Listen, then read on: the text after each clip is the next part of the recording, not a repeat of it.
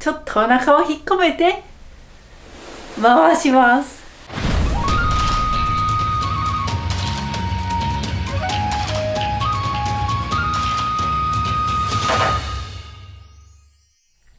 Hello everyone, welcome back NIhon-buyo channel. I'm CHINAMI, HANANOMOTO. I am a NIhon-buyo dancer. It is one of the traditional Japanese dance.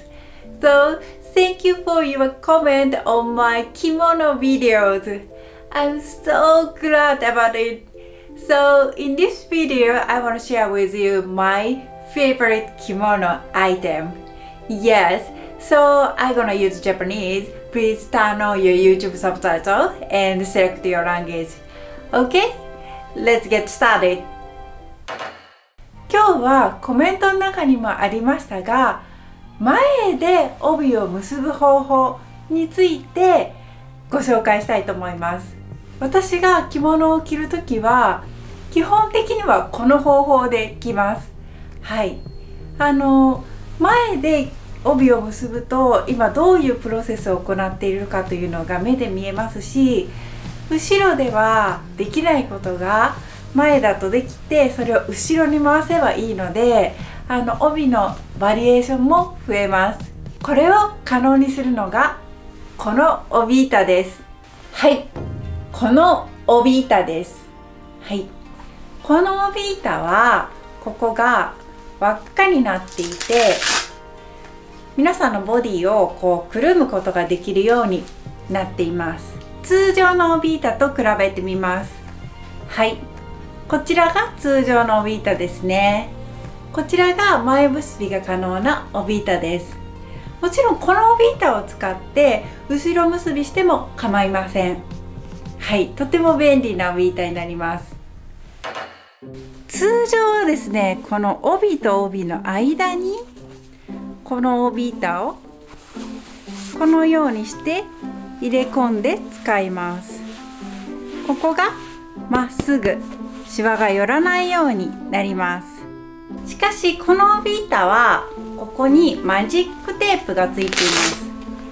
はい、これで体をラップすることができます。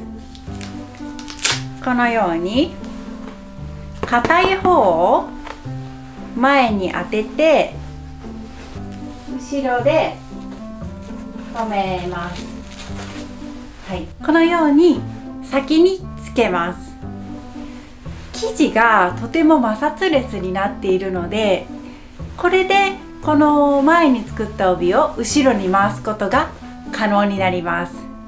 では結んでいきましょう。はい、その他に用意するものは枕、帯揚げ、帯締め、そしてゴムです。枕はあらかじめ帯揚げに包んでおくと便利です。枕にはこのフラットな面と丸い面があります。このフラットの面がインサイド、背中側です。丸い面が外側です。なのでこのように上にして、ちょっと汚れててすいません。これ母のなのですごい汚れてますがごめんなさい。よいしょ。このように置いて下、上とやります。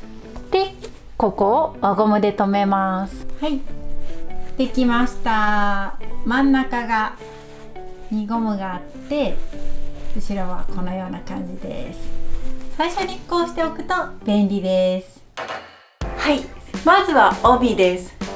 帯の端を確認すると、このように柄が途中で切れている方とずーっと柄がつながっている方とあると思います。この場合はこの短く柄が途中で終わっている方のエッジを持ちます。で、これを半分に折ります。半分に折ってこのリングになっている方ですね。このリングになっている方を輪と呼びます。半分に折ったらで2つ分ぐらい半分に折ります。そして自分の前に置いておいてください。はい、そしてこの半分になった方のリングの方を下にして自分の体に巻きます。で、右手左手ですね。で、左手のこっちの先を右手の上にかけます。はい、このような感じです。この時にこのかけた方の長さは膝ぐらいです。自分の膝ぐらいになるようにかけてください。かけましたら開きます。前にあった手を横に持ってきます。そしてここをクリップで留めます。この帯と下の帯板とを留めます。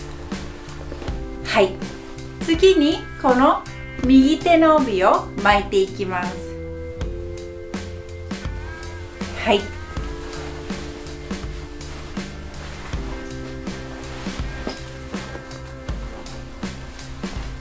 巻いたらよく帯を締めます。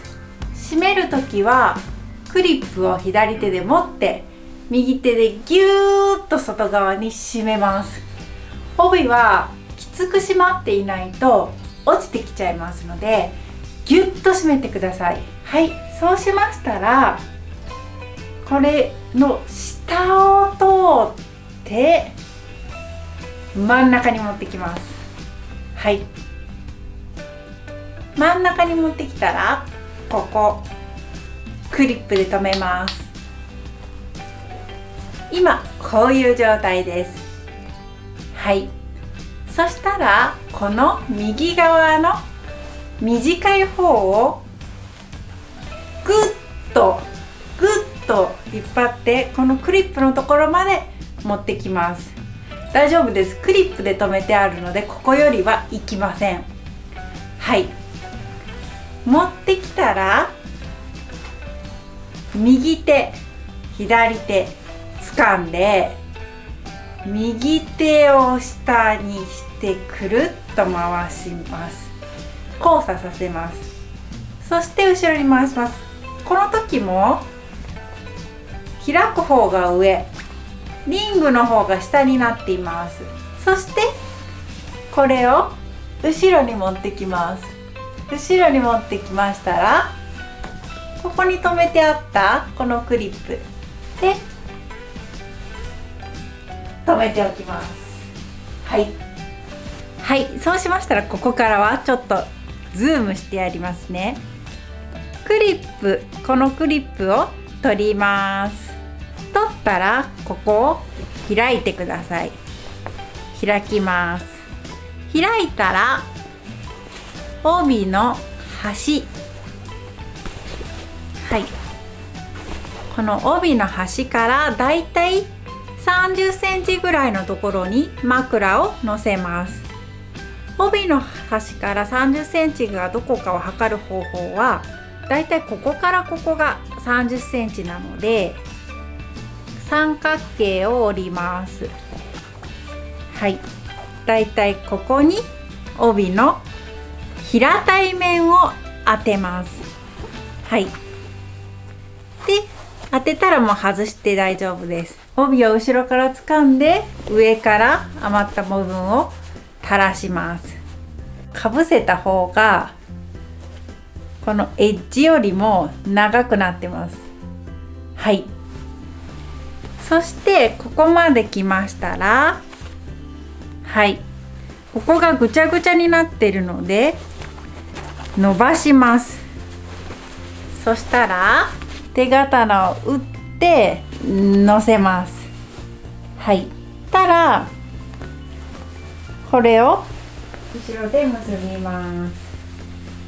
はい、そしたら方2枚あるうちのこのリングになっている方ですね、帯の上にかかってるこっちの方を折り上げます。はい、正面から見るとこのリングになっている上から降りてきてる方を折り上げて太鼓の形を決めていきます。この形は大きさは身長や柄によって異なるので自分のいいようにしてください。だいたいここが指先1つ分ぐらいです。はい、そしたら紐で留めておきます。留めるのは折り上げたここです。ここに紐で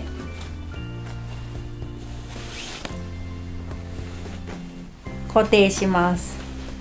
この紐は取ってしまうので適当に結んで大丈夫です。後ろに預けてあったこの手を取って持ってきます。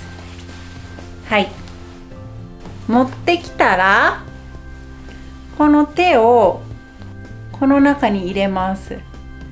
この時にこっちから迎えに行ってあげると間違わないです。はい、だいたいこっちが出るのは2センチぐらいのところでこう決めます。そしてここちょっと余ってしまった分はこのように中に折ります。はい、はい、最後です。